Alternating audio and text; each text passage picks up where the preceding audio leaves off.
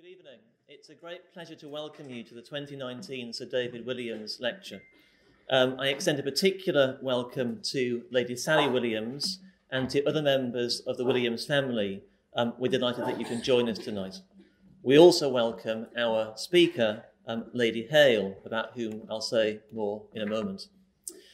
The Sir David Williams Lectures were established in 2001 under the auspices of the Faculty's Centre for Public Law. This was made possible thanks to the encouragement and the financial support of John Nolan and Michael Rouse. Both spent time at Wolston College here in Cambridge, where Sir David Williams served as president from 1980 to 1992. We're immensely grateful to John Nolan and Michael Rouse for their role in establishing this lecture series. Over almost 20 years now, it has served as a testament to Sir David's extraordinary contributions, both to his subject, to the faculty and the university, as a scholar and an intellectual and institutional leader.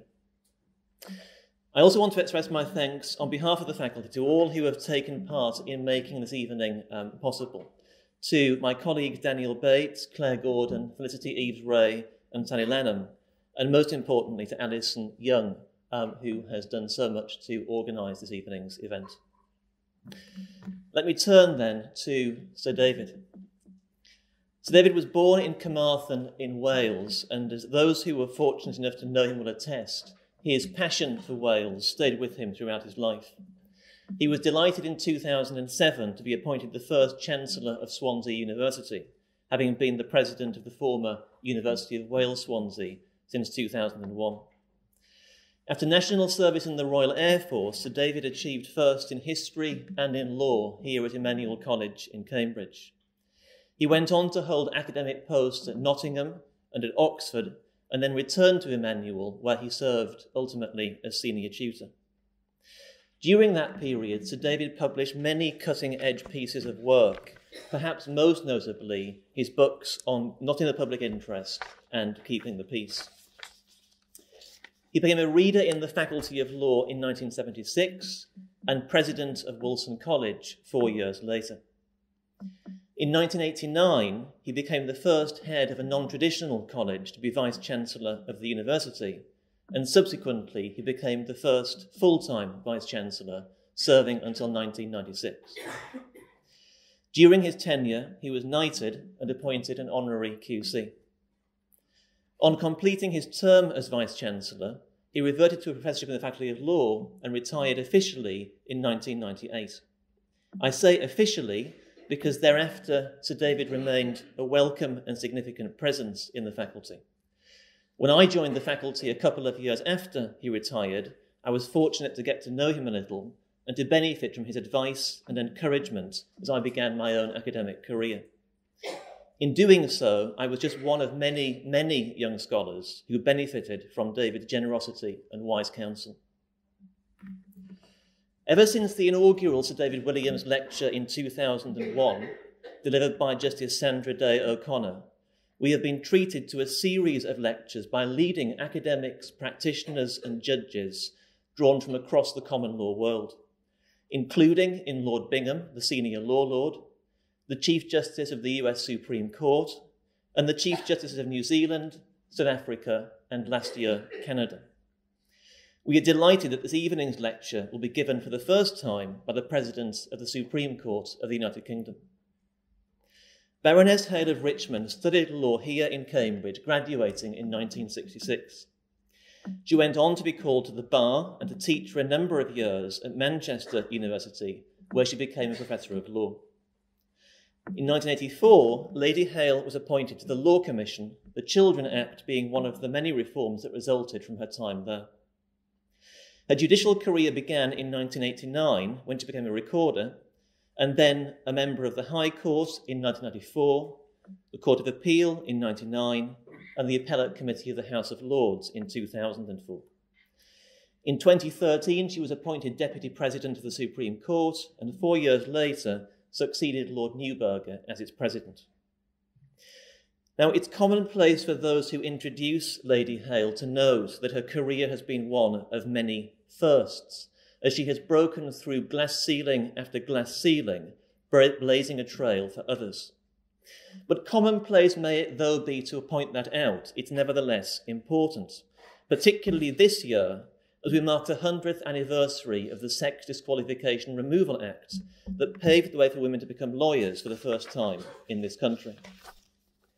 Among the many notable firsts that characterised Lady Hale's career are the fact that she was the first woman to be appointed to the Law Commission, the first person to be appointed to the High Court bench from a career not as a barrister, but as an academic and public servant, the first woman to be appointed to the UK Supreme Court, and the first woman to serve as president of that court. She is also, as far as I'm aware, the first and only judge to be the subject of a children's book, and the first and only judge to be described, most recently in a BBC interview, as the Beyoncé of the law.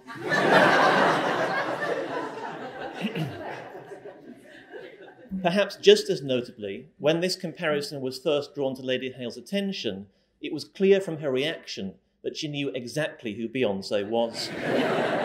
Another judicial first.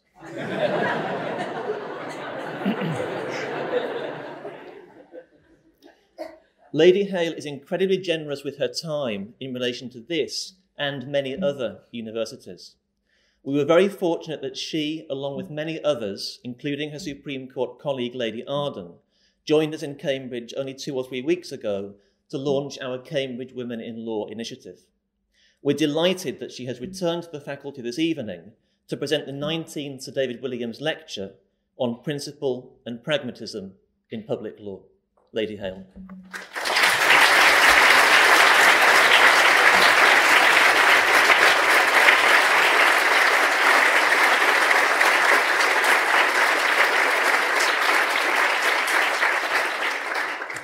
Thank you very much indeed for the very kind introduction and, of course, for the invitation, because I regard it as a great privilege to be giving a lecture in memory of Sir David Williams.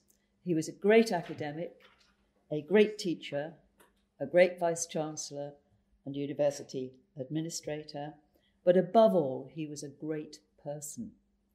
I remember about 45 years ago, when he was an external examiner at the University of Manchester. And we entertained the external examiners and university law faculty staff for an informal meal in our home in Derbyshire. And it was quite a lively, noisy occasion. And I became aware that David had disappeared.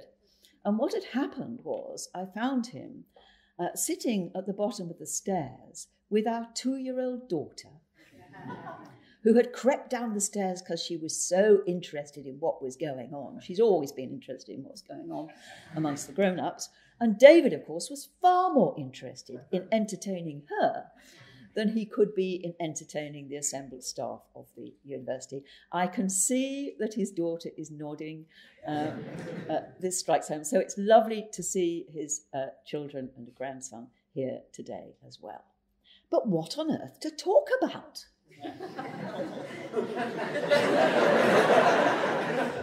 Well, I'm not going to talk about that. But earlier this year, I gave the Freshfields lecture here in this faculty on the subject of principle and pragmatism in private law. This was, of course, an echo of the Hamlin lectures given by the late, great Patrick Attiah in 1987 on pragmatism and theory in English law. He discussed the tendency of English lawyers, by which he meant practitioners and judges rather than academics, not only to be more inclined towards the pragmatic and hostile to the theoretical, but positively to glory in this approach. He went on to consider the strengths and weaknesses of the pragmatic tradition.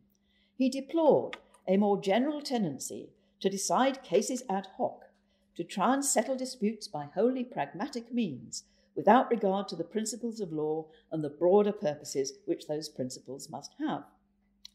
And I found it easy earlier this year to consider examples where judicial pragmatism had indeed overcome principle in the law of contract, of tort, and family law.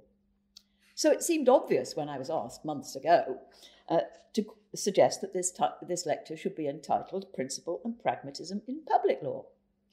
But it hasn't turned out such an easy lecture to write. It's possible to craft pragmatic solutions to private disputes between individuals or businesses, and in private law, this can be dressed up under such concepts as fair, just, and reasonable.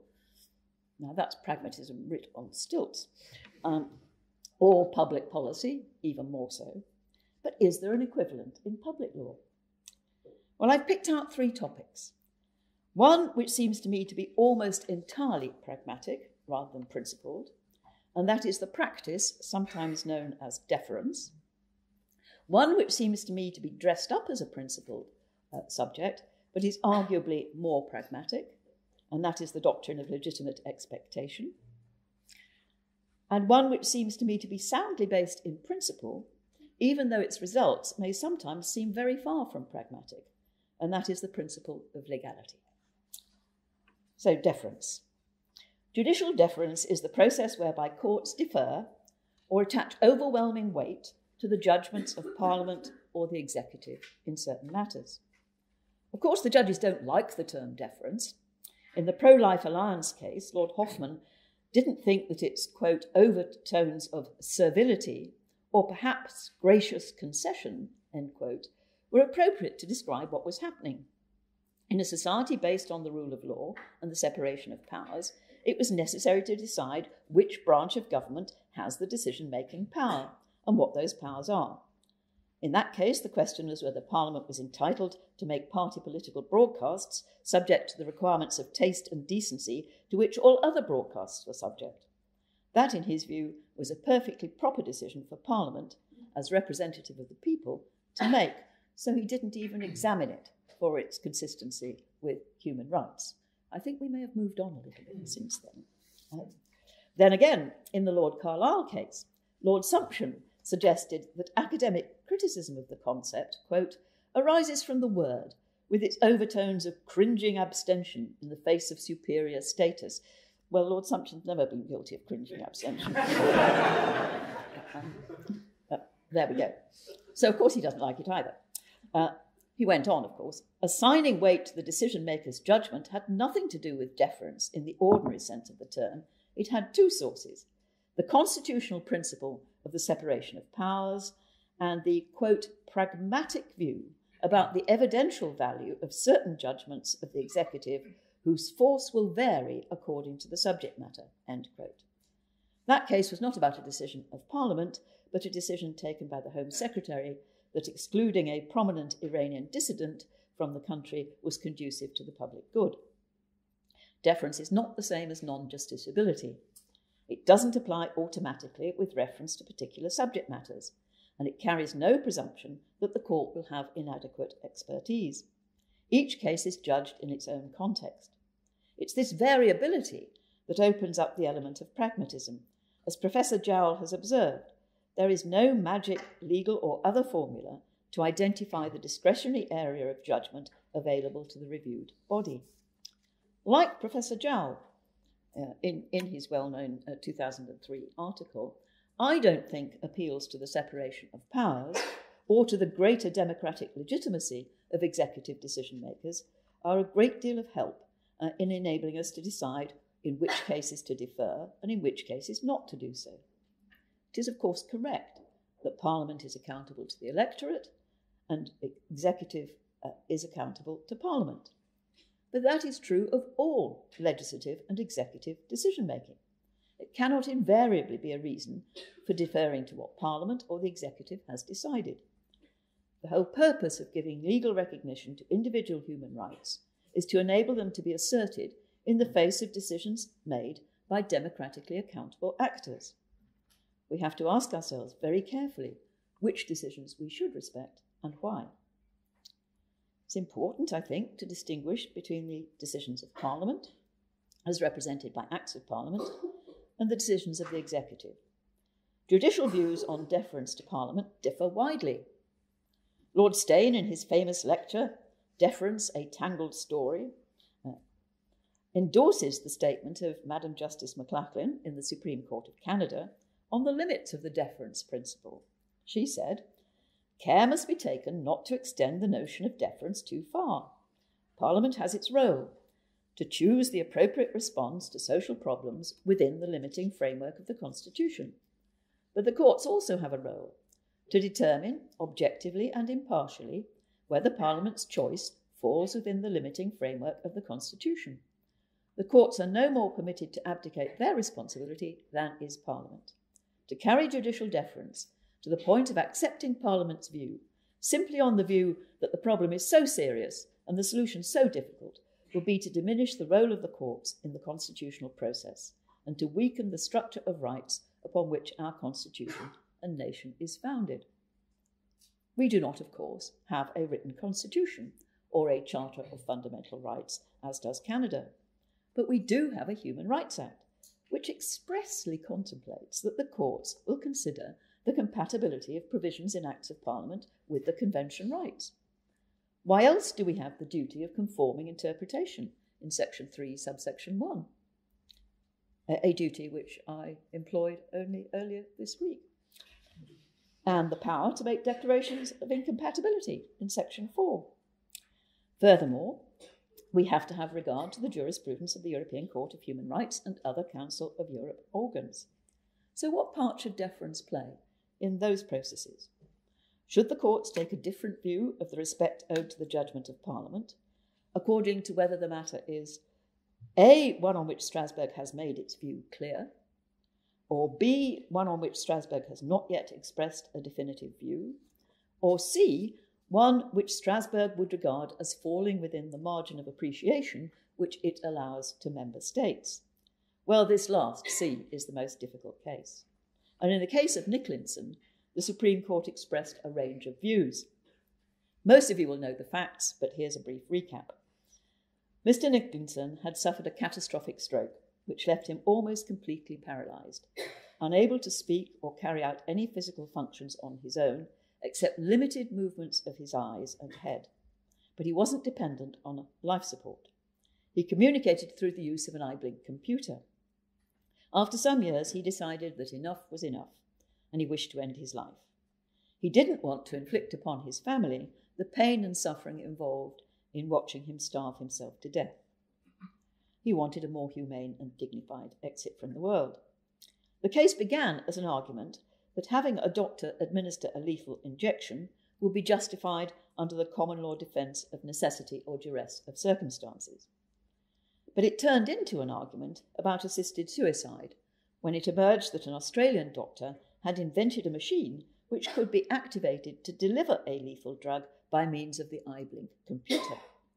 So in the Supreme Court, the focus was on whether the absolute ban on assisting suicide, contained in Section 2 of the Suicide Act 1961, was incompatible with Mr. Nicklinson's Article 8 rights. There was no doubt that his Article 8 rights were engaged. This had been confirmed by the Strasbourg Court in the cases of Haas, Koch and Gross. In Pretty and the United Kingdom, however, the court had also taken the view that a universal ban on assisting suicide, especially when coupled with a flexible prosecution policy, was justified in order to protect vulnerable people.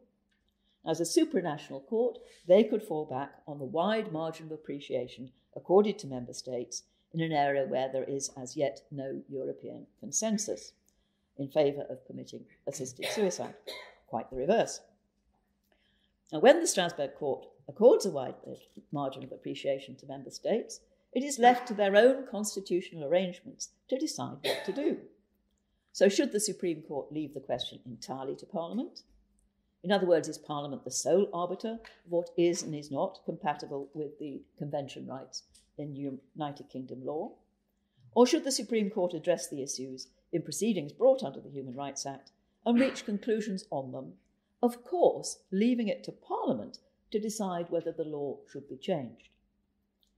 In Nicklinson, the justices all, I think, took the view that there were occasions when the courts could decide upon the United Kingdom's solution to an issue which Strasbourg would leave to the member states. The House of Lords, under no less than Lord Hoffman, had done that with Northern Ireland's ban on joint adoptions by unmarried couples. But this was a ban contained in delegated, not primary legislation. So 4 of the justices in Nicklinson thought that the whole issue should be left to Parliament, and the court should not even express a view on what the answer was. Lord Sumption gave 3 reasons. First, it involved a choice between 2 fundamental but mutually inconsistent moral values upon which there was no consensus in society. Second, Parliament had made the choice.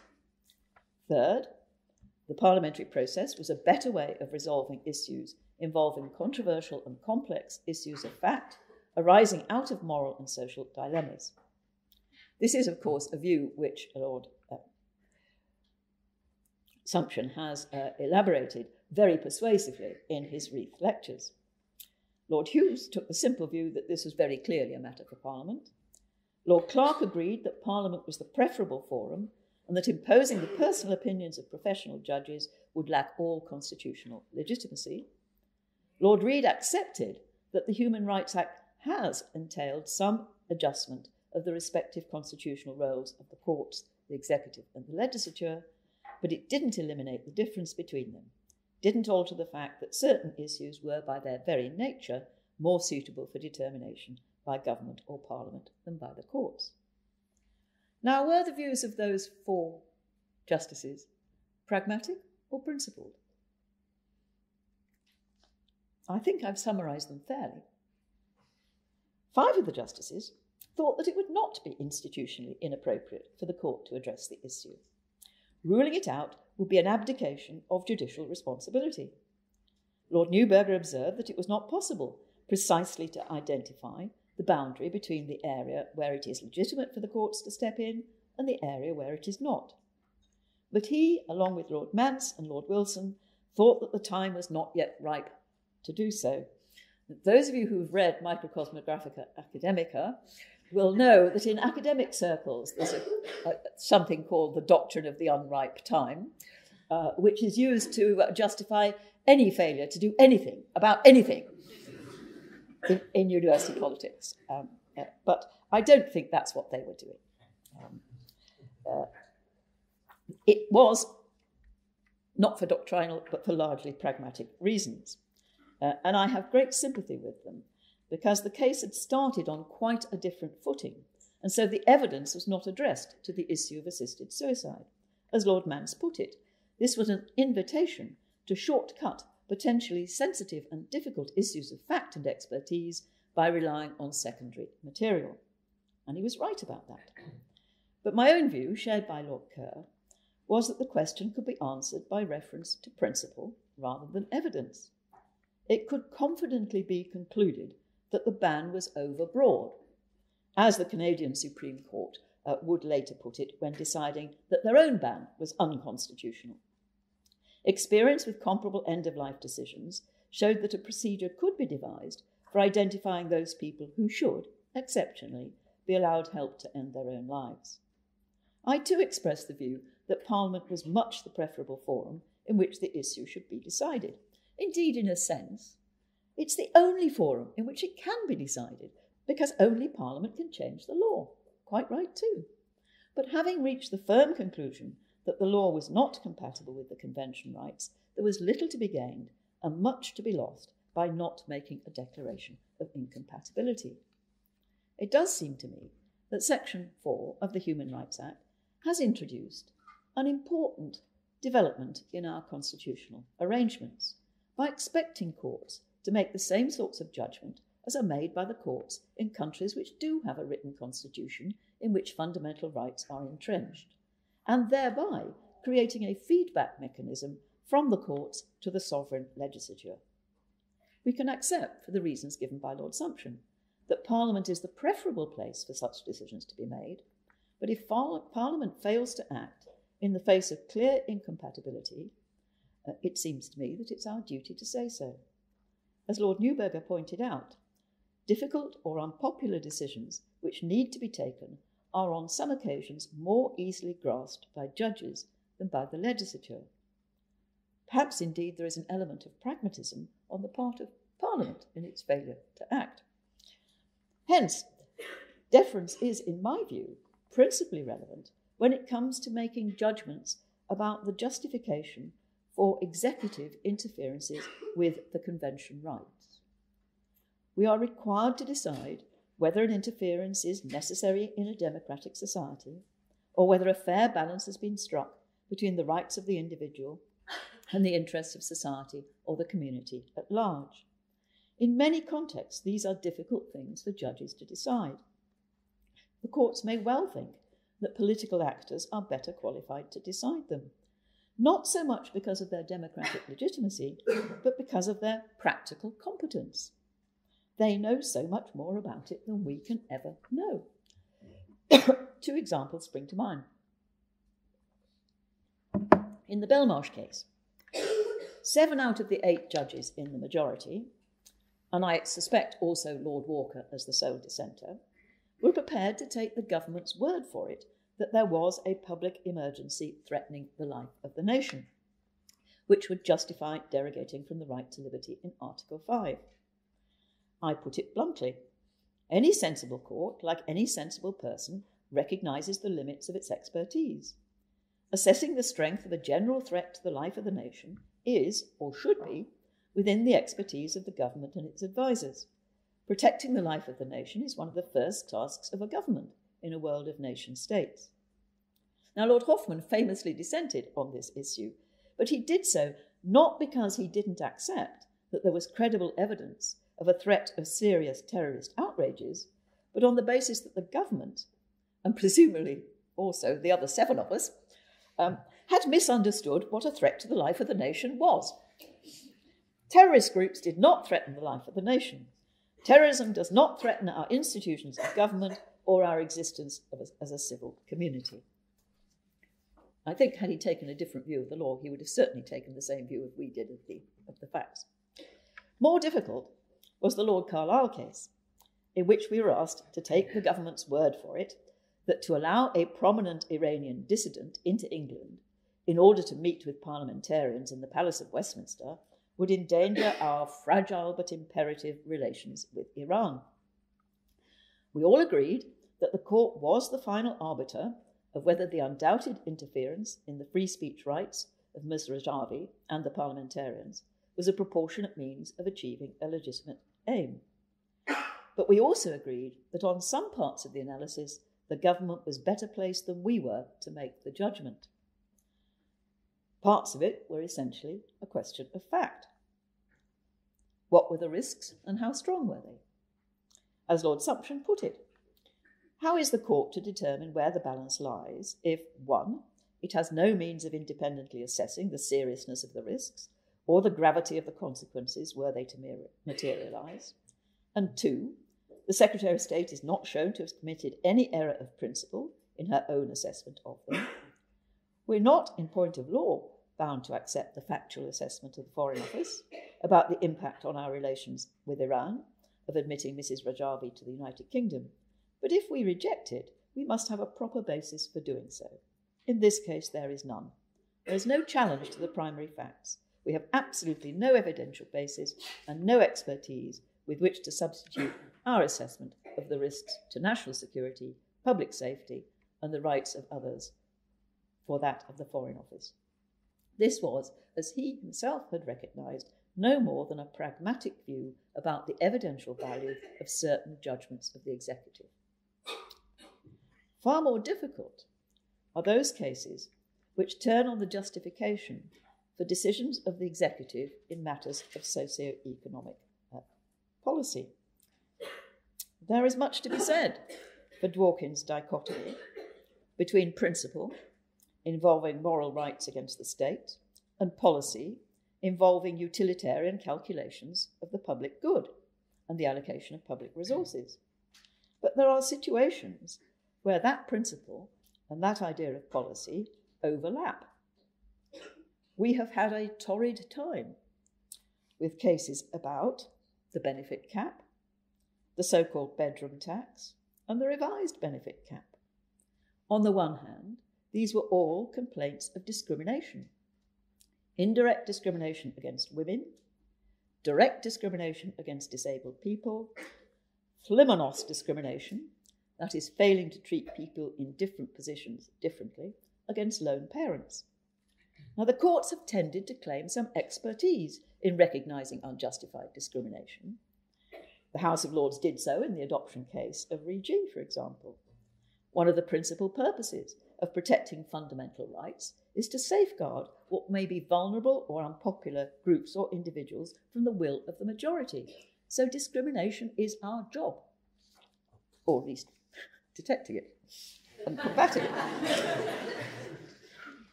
On the other hand, the courts have tended to adopt the same approach as Strasbourg in relation to measures of socio-economic policy, in particular when dealing with welfare benefits.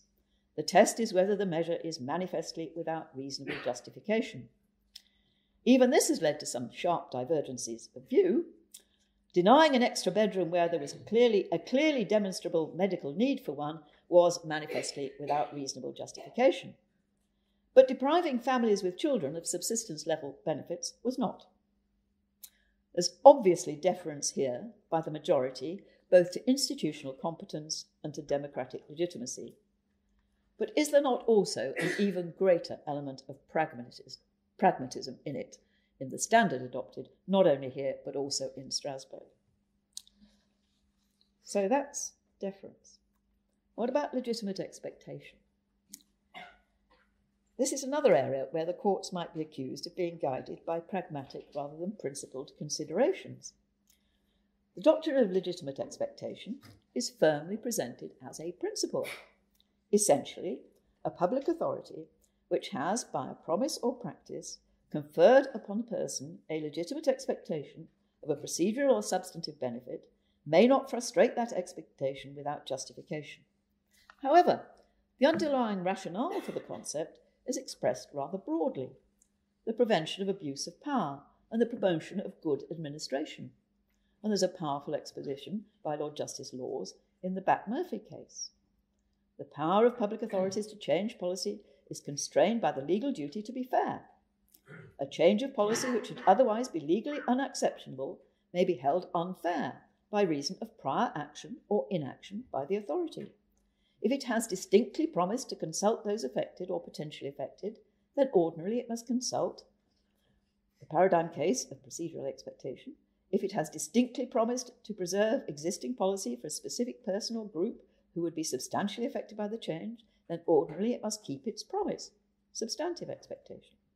If without any promise it has established a policy distinctly and substantially affecting a specific person or group who in the circumstances was in reason entitled to rely on its continuance and did so, then ordinarily it must consult before effecting any change. The secondary case of procedural expectation. To do, in other words, in any of these instances would be to act so unfairly as to perpetrate an abuse of power. Now that all looks pretty precise, doesn't it? Not quite the doctrine of estoppel, but something very like it. But the analysis has a repeated theme of fairness. There's plainly scope for pragmatism to play a part in the determination of what fairness requires in any particular context.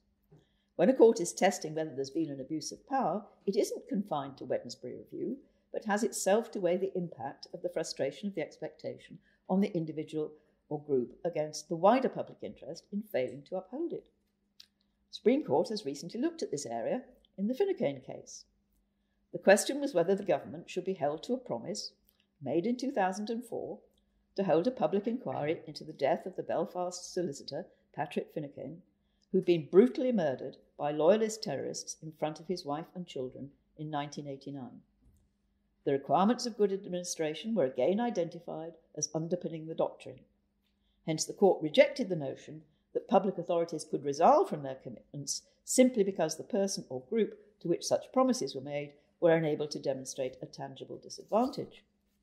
However, when considering whether the frustration of this legitimate expectation was justified, the test adumbrated was one of fairness. The court accepted that it should give great weight to macro-political issues and that the holding of a public inquiry in the circumstances was properly a matter for the Prime Minister's political judgment. Lord Kerr said this: where political issues overtake a promise or undertaking given by government, and where contemporary considerations impel a different course, provided a bona fide decision is taken on genuine policy grounds not to adhere to the original undertaking, it will be difficult for a person who holds a legitimate expectation to enforce compliance with it. Well, Professor Mark Elliott has been been critical of the reliance on the concept of good administration as the foundation for the doctrine of legitimate expectation. He describes good administration as a concept whose apparent capacity to support what is in reality a Catholic body of doctrine is attributable to nothing more than its vacuity. I like language like that. We're not allowed to use it.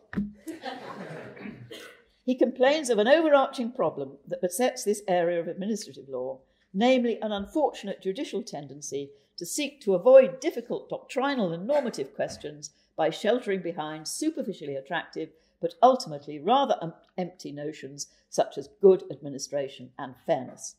Such language may be intuitively appealing, but it is incapable of doing the sort of analytical heavy lifting that is required if the law in this area is to be placed on an intellectually cogent footing that lends itself to coherent doctrinal development. Just so. That's why I am tempted to agree that this area of the law is more redolent of pragmatism than principle. So, what about legality? Can we find something which is principled, more principled than pragmatic? Could the doctrine of legality be such an area? It is a rule of statutory construction. General words in an Act of Parliament will not be read so as to permit an intrusion into fundamental rights. Parliament can, of course, legislate to remove or restrict fundamental rights, but it has to do so in clear and express words so that the parliamentarians can understand what they are doing and be prepared to take political responsibility for doing it. A recent example is a case brought by the trade union Unison, challenging the Ordering Council imposing fees for bringing employment tribunal claims. The Supreme Court held that the general words in the Act empowering the Lord Chancellor to prescribe tribunal fees were not clear enough to authorise setting fees at such a high rate as to make it impossible, impracticable, or irrational to bring a claim. As the Court explained, the purposes of the fees order were legitimate, making resources available to the justice system, thus securing access to justice, and deterring frivolous or vexatious claims, thus increasing the efficiency of the justice system. But that didn't permit the Lord Chancellor to prescribe whatever fees he chose, if there was a real risk that people would be effectively prevented from having access to justice. The Supreme Court had the benefit of evidence about the impact of the fees which had not been available in the lower courts. Further, as Lord Reid explained, even where primary legislation authorises the imposition of an intrusion on the right of access to justice, it is presumed to be subject to an implied limitation. As it was put by Lord Bingham in Daly, the degree of intrusion must not be greater than is justified by the objectives the measure is intended to serve. The same principle was invoked in the Supreme Court's decision in Evans, the case in which a Guardian journalist had made a request under the Freedom of Information Act 2000 for disclosure of correspondence passing between the Prince of Wales and various government departments over a few months in 2004-5. The Information Tribunal, chaired by a High Court judge, heard evidence over several days, including the evidence of 2 professors of constitutional law, although neither of them from this university. Big puzzle, but one of them was from the University of Manchester, so that's all right, yes. Anyway, they gave evidence about the conventions governing the relationship between the heir to the throne and the government. In a lengthy and carefully reasoned judgment, the tribunal concluded that the public interest in disclosure of many of the letters outweighed the various reasons given in the Act for refusing it. The tribunal had, of course, read the letters. The Act contains a power, in section 53, for ministers to override the decision of the tribunal and to veto disclosure if, on reasonable grounds, they consider it not to be in the public interest. Rather than exercising the right of appeal against the tribunal's decision, the Attorney-General exercised this override power. Mr. Evans then brought judicial review proceedings to challenge the decision of the Attorney-General. He failed in the Divisional Court, but succeeded in the Court of Appeal, and by a majority of 5-2 in the Supreme Court. But none of the judges hearing the judicial review proceedings had read the letters. I kept on being asked, what do they say? What are they about? Is it really all in spidery handwriting? And things like, no such thing. We had not seen the letters. That wasn't our point. We were simply ruling on the lawfulness of the Attorney General's decision. Lord Newburger, with whom Lord Kerr and Lord Reid agreed, said this: a statutory provision which entitles a member of the executive to overrule a decision of the judiciary merely because he doesn't agree with it would cut across two constitutional principles which are also fundamental components of the rule of law. First, a decision of a court is binding, as between the parties, and cannot be ignored or set aside by anyone. Secondly, decisions and actions of the executive are reviewable by the court at the suit of an interested citizen. Section 53, as interpreted by the Attorney General's argument in this case, flouts the first principle and stands the second principle on its head. In his recent Reith lectures, Lord Sumption has characterised this reasoning as saying that the government's power to override the judicial decisions of the Information Tribunal is such a bad idea that Parliament cannot have meant it. Well, I do think that the reasoning of those three is rather different from the reasoning of Lord Mance. He stated that any test must be context-specific, in the sense that it must depend upon the particular legislation and upon the basis on which the Attorney General was departing from the decision. It was clear that the Attorney General had to show that he had reasonable grounds for refusing disclosure, which was a higher test than mere rationality. In considering what is reasonable, one must consider the factual investigation by the tribunal and the extent to which the Attorney General can replicate that. Effectively, if a tribunal is better equipped to make a decision, then a minister or the attorney would need solidly reasoned grounds for issuing a certificate. I agreed with Lord Mance. While our approach might be seen as a pragmatic compromise, I prefer to think of it as a principled interpretation of what the section actually says, in the light of the principle of legality, which mandates a minimal intrusion upon fundamental rights. Lord Sumption agrees with Lord Hughes, the dissenting justice, who said that the rule of law is not the same as the rule that the courts must always prevail, no matter what the statute says. But I agree entirely with that. The point I'm making is that in cases such as these, the courts have been prepared to construe Acts of Parliament in the light of the principle of legality without a hint of deference or pragmatism. Indeed, some might say quite the reverse. In the first substantive case to be heard by the Supreme Court, Ahmed and Her Majesty's Treasury, the court held that the very general words in the United Nations Act 1946, allowing the making by orders in council of such provision as appeared necessary or expedient to carry out the decisions of the Security Council, did not permit the Treasury to make orders in council permitting it to freeze the assets of people blacklisted by the Security Council without any sort of due process. This was a classic application of the principle of legality. Furthermore, the court refused the Treasury's application to suspend its order. Although it did have power to suspend the effect of any order, suspending an order declaring something to be ultra vires and quashing it did not alter the fact that the something was void and of no effect. The court should not lend itself to something which might obfuscate the effect of its judgment. Not a hint of pragmatism there. So have I a conclusion? I have convinced myself that, after all, there is a great deal of pragmatism in public law.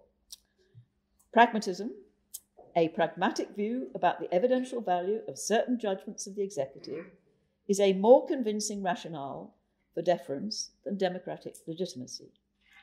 Essentially, pragmatic concepts of good administration and fairness are used to explain the workings out of the doctrine of legitimate expectation.